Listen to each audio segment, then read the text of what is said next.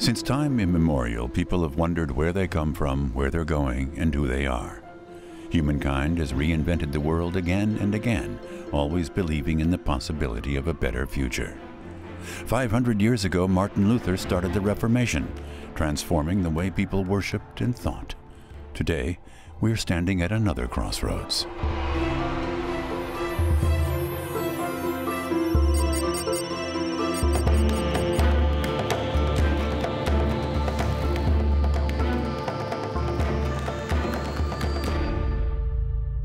I believe that I would love it to change, but I also believe that there's a lot of things that are really good in it already. And I also think that it's not the world that has to change, it's people.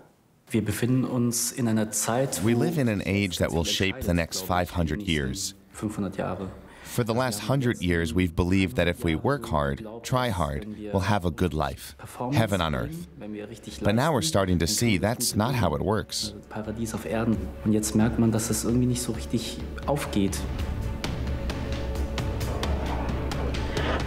Heaven on earth, peace and justice all over the world. Why are these goals so elusive? Communication has become boundless. There's never been so much prosperity in the world. But we still haven't put a stop to poverty, war, and terror. Martin Luther's Reformation promised a God who did not ask people what they had to offer. He was a kind and fair God.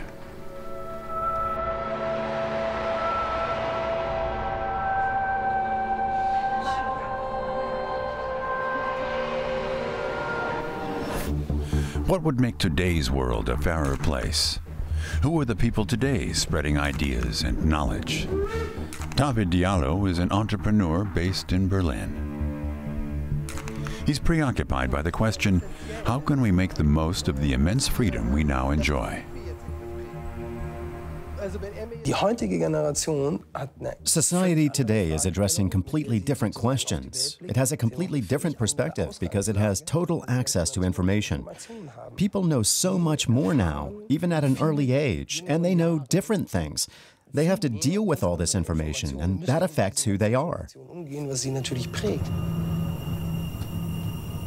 David co-founded Enorm, an online magazine about sustainable management. He believes that the only way we can rise to the challenges of our age is by taking the long view and assuming individual responsibility.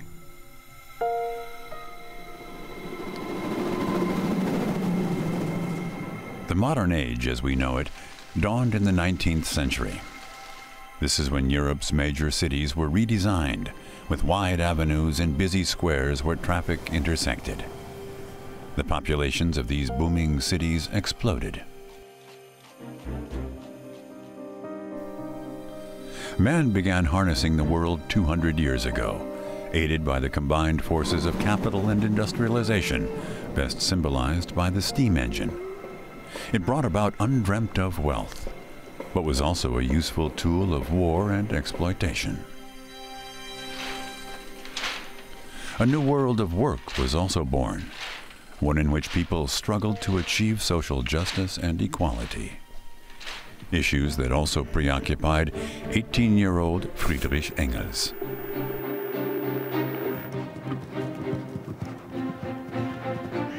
We want to get out into the free world. We want to overrun the barriers of prudence and fight for the crown of life, action. We are put in prisons called schools, police for thinking, for speaking, for walking.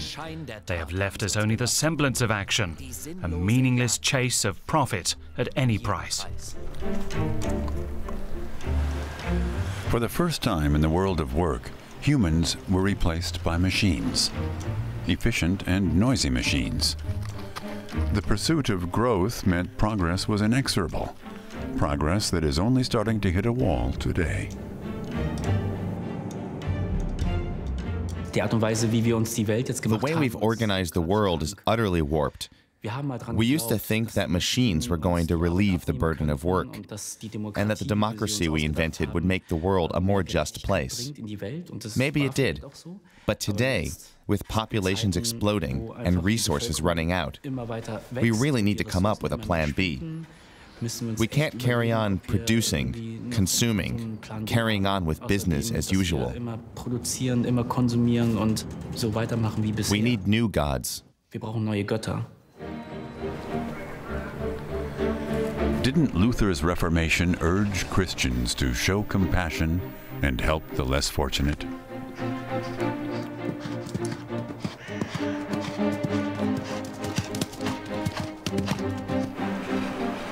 Friedrich Engels grew up in Westphalia during a period of rapid change. Around 1800, the region had become Germany's first industrial hub.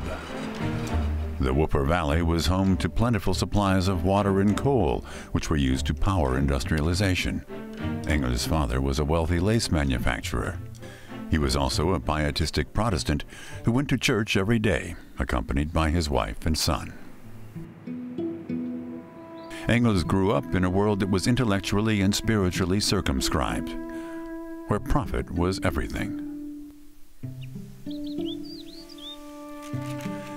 The 300-odd weavers who worked at his father's factory also lived on the premises. Even children worked on the looms.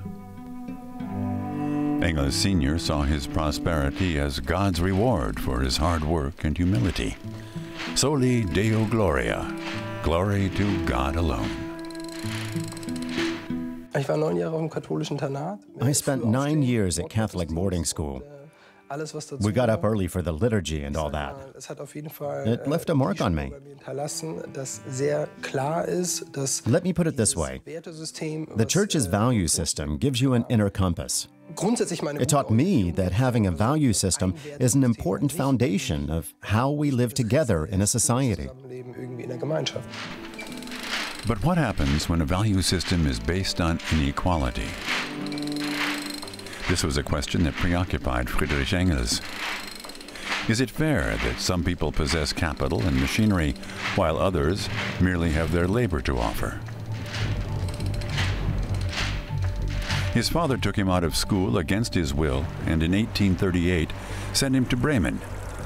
He became an apprentice in an office on the Weser River.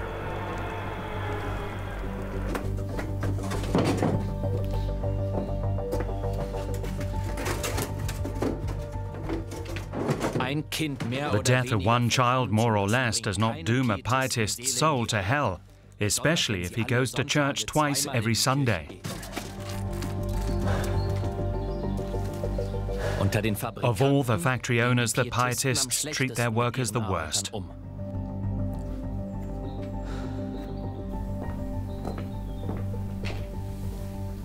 In secret, Friedrich Engels began writing about the social injustices in his father's factories.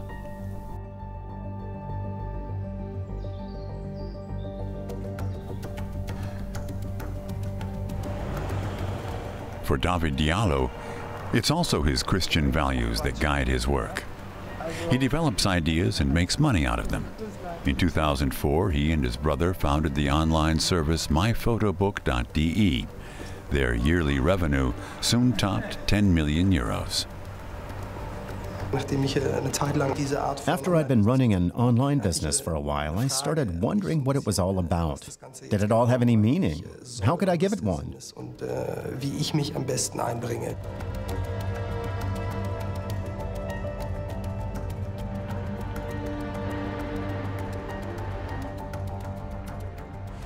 What it means is that on the one hand, I earn a living, but on the other, I'm using my qualifications and skills constructively and making a contribution to solving society's challenges. Despite the fortune he's amassed, he hasn't lost his values. He used his wealth to help fund Enorm, a magazine for sustainable economic strategies. David is a follower of the Good News movement. He believes it's important to focus on good news and to learn from successful sustainable living and business practices from all over the world. Good exists, it does, but we don't hear enough about it. That's our founding principle. We believe in turning the spotlight on good initiatives, projects, businesses, products, people and jobs. Stärker gewichtet werden.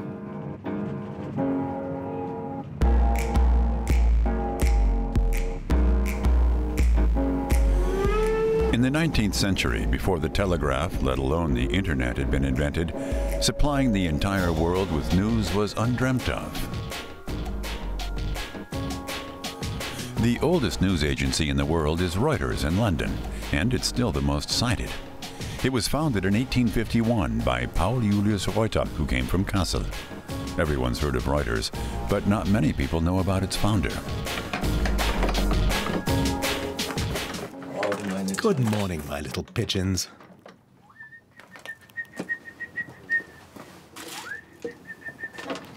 Where are you off to today?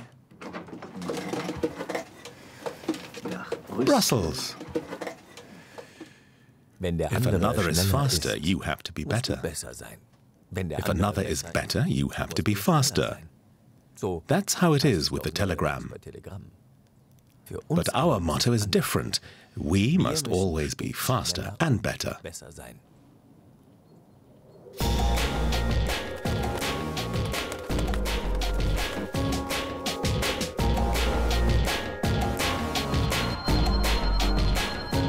Fly safe and fly fast, my little pigeon.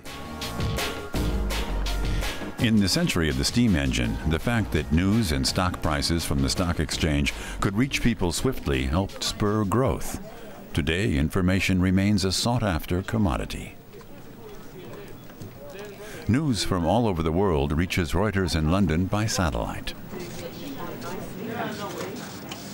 Speed was vital. Speed was vital, but as now, Reuters is very much the same DNA. We need to be fast, we need to be accurate, and we need to be free from bias. We need to be fair. And so those were the three sort of pillars of what Reuters did at the beginning, and still very much drilled into our journalists today. Speed, accuracy, and freedom from bias. Starting in the 19th century, the twin goals of growth and achievement became deeply rooted in the human consciousness. Increasingly, machines set the pace. The pressure to be faster and more efficient grew.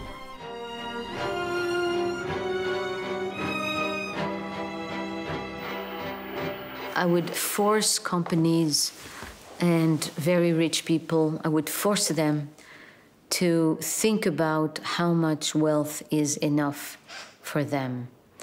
I would force them to recognize that the pursuit of profit, endless pursuit of profit, is actually destructive for the planet. I would rethink growth. I would rethink a more modest model of growth. But how can one earn money in a responsible way? David wants his business to set a new benchmark for the digital industry, with practices such as profit sharing, for example. And although profit is important, it's not the top priority.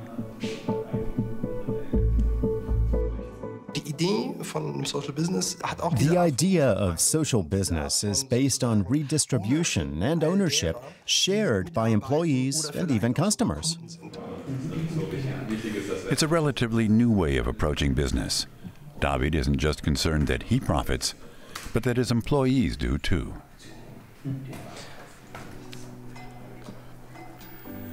For industrial workers in the 19th century, it was a long struggle to free themselves from the chains of subservience. Profit sharing and justice were distant visions dreamt up by utopians.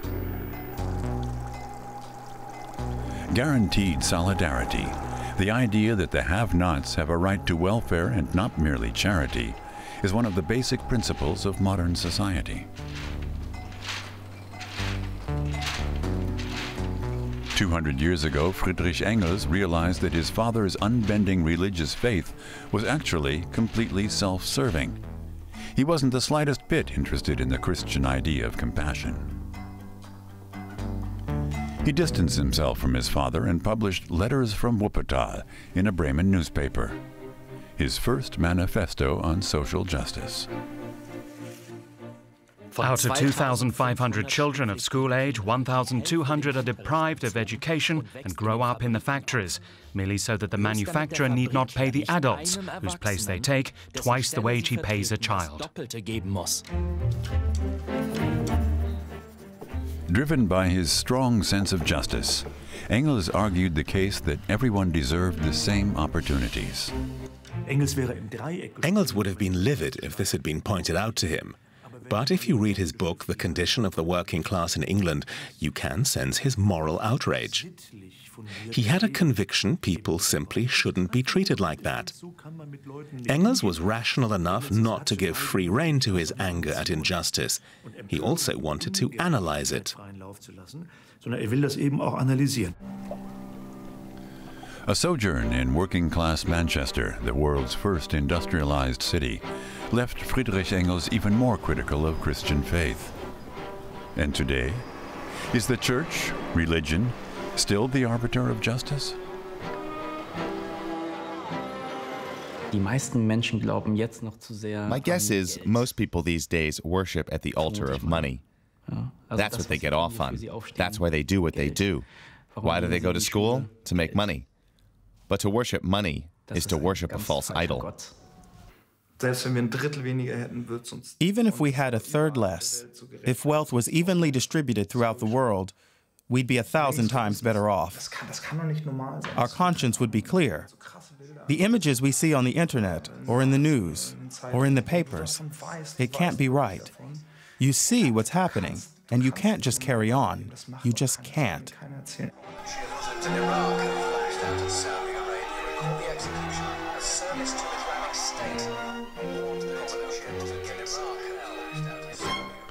Back in 1850, Paul Julius Reuter didn't have a torrent of images and information to contend with. His main concern was finding a way to send telegrams as fast as possible. During the Revolution of 1848, Reuter and his wife Ida Maria published pamphlets championing democracy. They fled to Paris to escape the Prussian police in Berlin. In Aachen, they founded a small telegram office, closing the gap in the telegraph line between Berlin and Paris with their fledgling pigeon post business.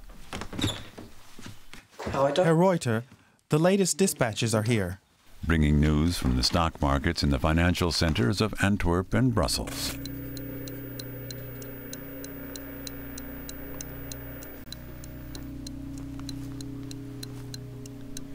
One day, the news wasn't good.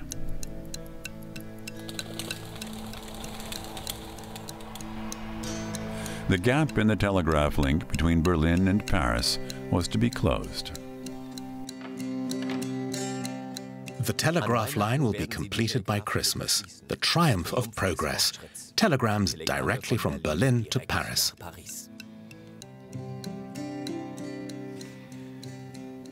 We'll soon be on the street again.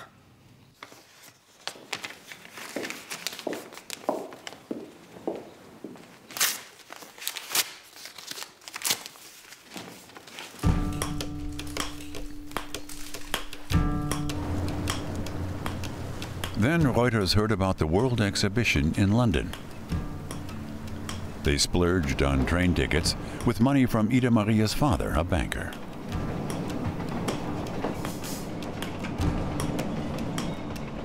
The railway is a feat of human ingenuity.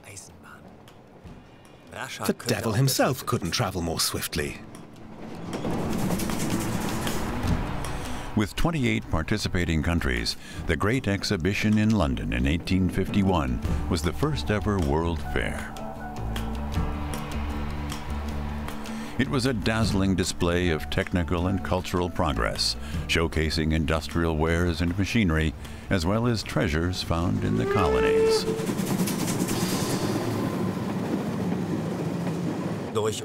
We're so clever we've caught up with the devil, and before he even notices, we've gathered speed and overtaken him.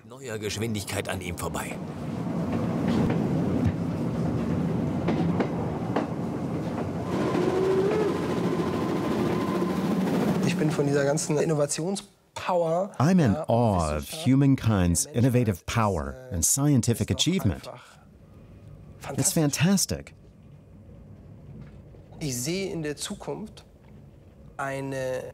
I foresee a world in which everyone has access to information and can use it to evolve, to behave less like savages, and in the end, to become more mindful. Geistesgegenwärtiger. Faith in the future. In the 19th century, this meant improved mobility. The world's first railway line was built in 1830 between Manchester and Liverpool by engineer Robert Stephenson. Just 15 years later, Friedrich Engels traveled by steam locomotive to the north of England.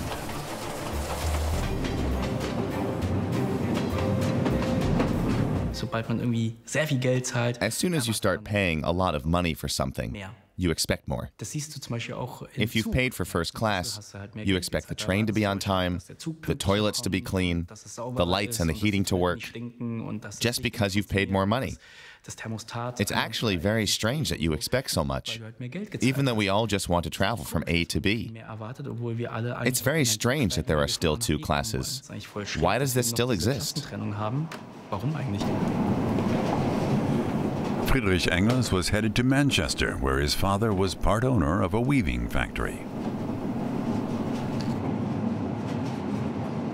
Engels and Marx wanted to be in first class, but they wanted everyone in first class. The intelligent left, which includes Marx and Engels, always argued for the abolition of the second class.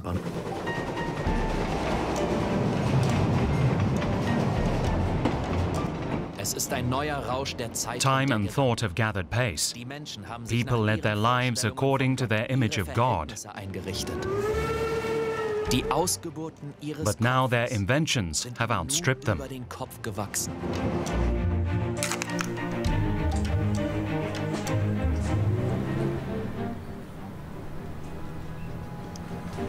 Shepard Pepper is from New York but lives in Paris. He's a photographer. He's exhibited his work in a number of Paris galleries. Photography is really cool because it's like nothing lasts, right? And the closer you get to that, the closer you're gonna be free. And taking a photo is the one moment when you capture an instant. You know, there's tons of other cool stuff going on, but when you take that little moment and you take that little photo, even though it's not gonna last either, it's like you're playing. It's the ultimate irony, trying to capture shit. You know what I mean? Just it's fun, and it's poetic. You can dream, you can look over at the moment again and again and again. Even if all he does is capture a moment, Shepard's photographs are visual documents of our times.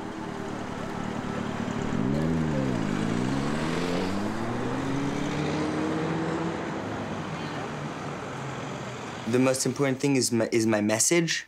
You know what I mean?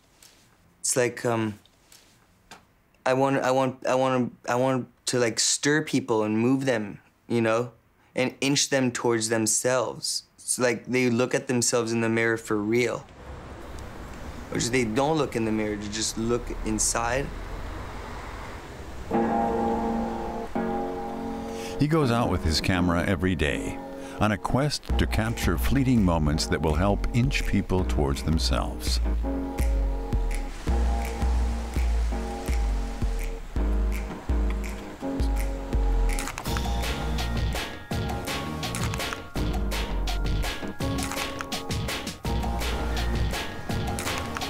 It's no coincidence that photography was invented in the same era in which Engels and Reuter lived.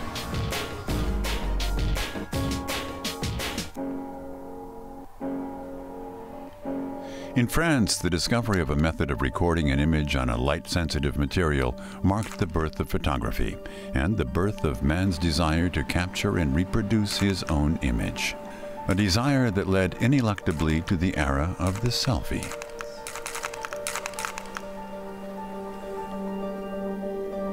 Starting in the mid-19th century, people could visit faraway places, framed like a painting from the comfort of their own front room. A different location every second. The origins of film and television. Flip books.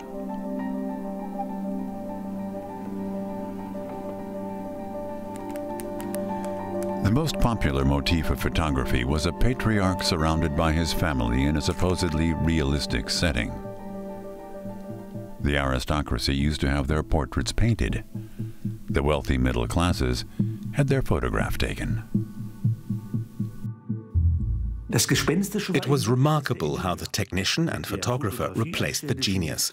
There was no longer a genius painter capturing the character of some illustrious person. There was just, you click the button and we do the rest, as the famous Kodak slogan goes. Light waves were recorded, full stop. What effect does that have on the self? It becomes objectified. Genius is diminished. The status of the technician is enhanced. And the self, the subject, has to reposition itself in this new media landscape.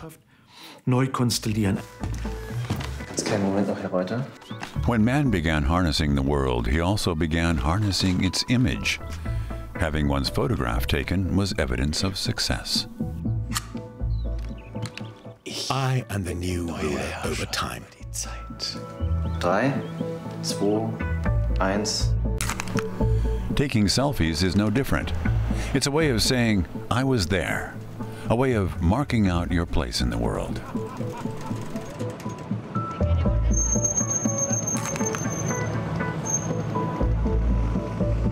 If people don't have egos, ego is great and important to fulfill what you want to do, what you believe in.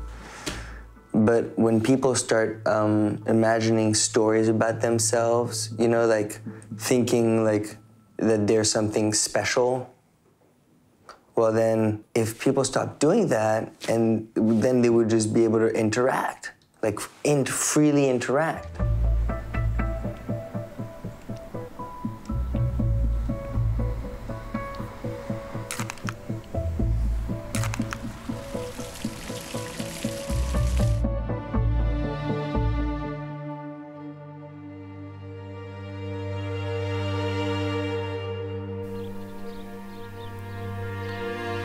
Friedrich Engels arrived in Manchester in 1842. While he was exploring the city, he met Mary Burns, an Irish worker. People have always been wrong about themselves, about who they are and who they should be.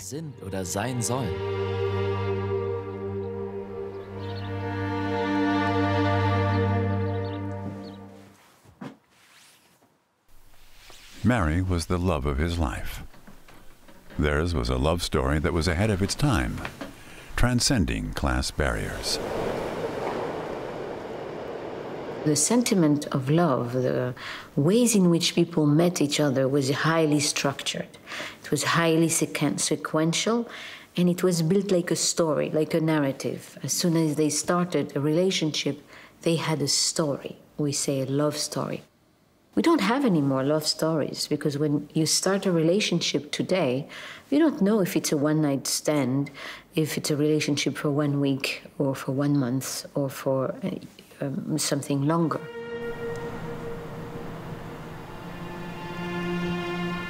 Friedrich Engels' father had sent him to Manchester to become a proper manufacturer.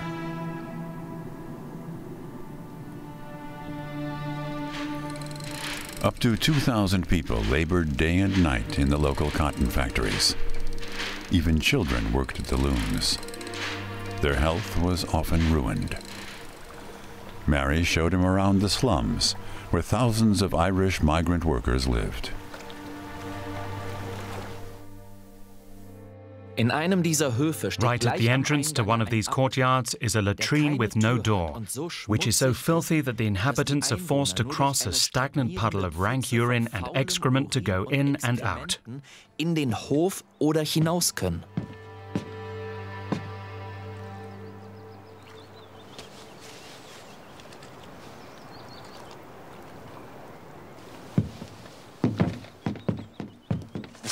This is slavery, plain and simple. The capitalists have you chained. These factories will destroy all vestiges of humanity. Do you think we aren't human? You're angry at your own people, but you don't know what it's like to be completely naked. I pray every day for things to improve, but I see God has cast me aside.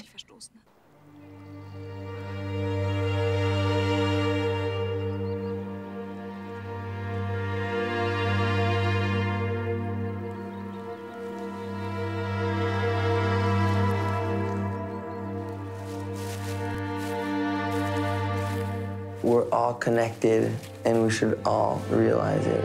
Totally.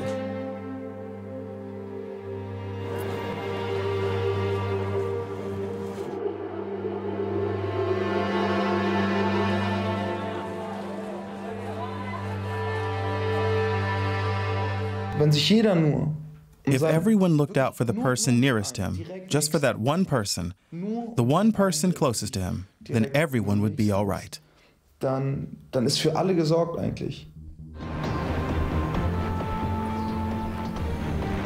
The flourishing English industry had helped London become Europe's leading financial center. Paul Julius Reuter and Ida Maria founded a business in the city that supplied customers with news from the colonies and the new theaters of war. Good morning, sir. Morning. The Reuters had no shortage of customers. Almost every English daily newspaper subscribed to their service. On time. Wir haben Paris, New York, Reliable, incorruptible, clear insights and a thorough grasp of what behooves him. These are the qualities the Reuters office must demand of its correspondents. A lot depends on the news supplied to the world by the agency. Viel abhängt. Bombay.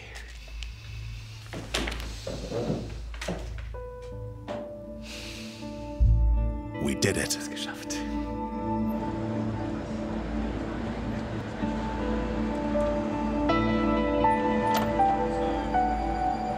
We have to have the technology to get the news back to the system, and we have to have the technology to get it out to our clients.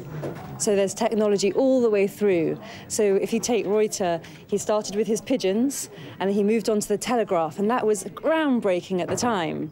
And when I started, I had to go to a payphone with coins to put the coins in to speak to the editor to tell the news. Now I have my iPhone and I'm on chat and I'm sending the news live from my phone. So it's changing so quickly. Today's world is flooded with information. The Industrial Revolution that took place 200 years ago has been well and truly supplanted by the digital revolution. The language we speak, the personality we have, the people we have met, our friendships, our taste, what we dislike, on and on and on. It's all information at the end of the day. And that's what we describe as a mental life. If you are sort of mentally dead, that's the only way of being outside the infosphere. But if you are mentally alive, well, you are up here, totally immersed in a world of information. Prominent Shia Muslims in Iraq have lashed out at Saudi Arabia. The internet allows everyone to make the news. An unedited deluge of first-person experience, viral videos, and conspiracy theories competes with serious media reporting for our attention.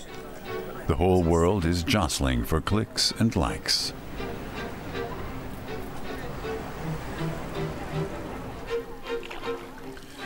To news pioneer Paul Julius Reuter, a critical public was the ultimate goal. The sooner people learned of crises, the more they would be able to change things.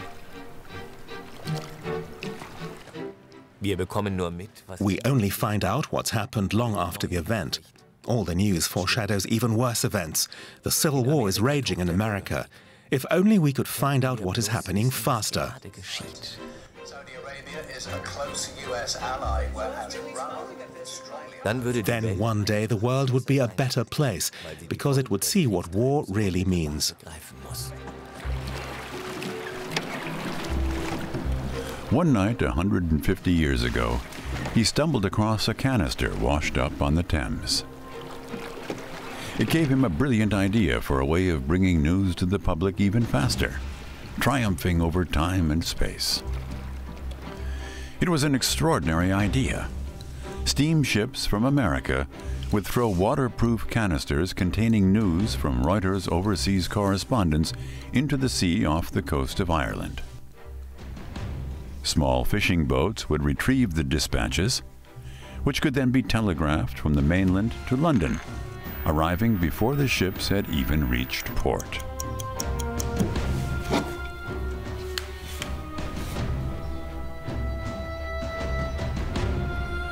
Reuters' canister post worked. His news arrived 8 hours before his rivals. Once the first underwater cable linking Calais and Dover was laid in the English Channel, Reuter was also able to add the continental press to his customer base, delivering news from the New World twice a day.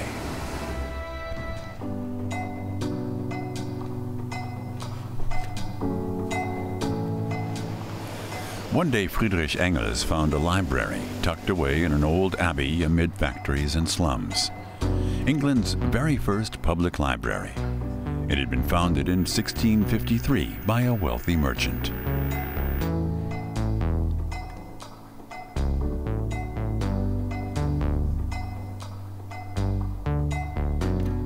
Here, Engels came across writers already taking a critical look at the nascent industrial age. Books on the origins of the divide between rich and poor and on the duty to improve society.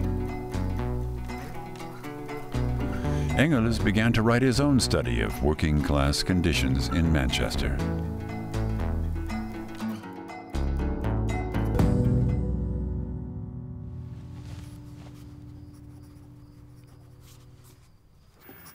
Women made unfit for childbearing, children deformed, men enfeebled, limbs crushed, whole generations wrecked, afflicted with disease and infirmity, purely to fill the purses of the bourgeoisie. And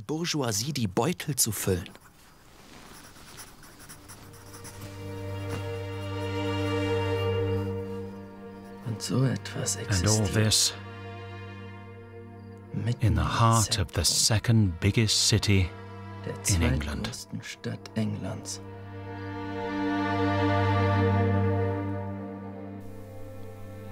He turned his observations into a rallying cry.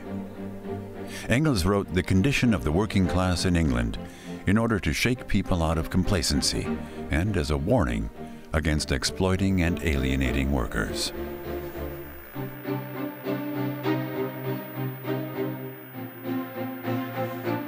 It's not enough for societies to be just and to try to distribute resources fairly. It is also very important in this world that we find ways of making people have a sense that what they do matter and that their existence is meaningful for others. That's what I would call recognition. So thinking more deeply about what it means to recognize the skills and the worth of others. I am compiling a bill of indictment. At the bar of world opinion, I accuse the bourgeoisie of mass murder, robbery, and all the other crimes. In 1844, Friedrich Engels met Karl Marx in Paris and found a kindred spirit. After the failure of the revolution in 1848 in Germany, they both fled to London. In 1867, Karl Marx published a book that would change the world. Capital, Critique of Political Economy. Its publication was financed by Friedrich Engels. Engels remained together with Mary Burns until she died. They never married.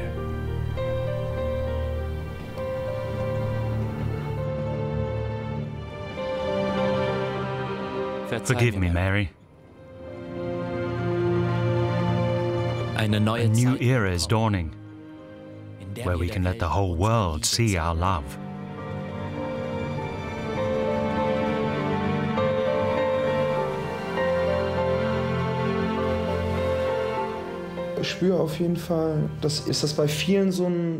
I do sense that many people carry with them a very deeply rooted pain because of injustice. We're aware of so much. Facebook is always showing us pictures of dead children washed up on beaches and beheadings and so forth. We see all this. It's not just conspiracy theories. I think it all makes us hurt. And the thing is, humans desperately long to be happy. Digital media has accelerated the world. But many no longer see speed and growth at any price as the gods of progress.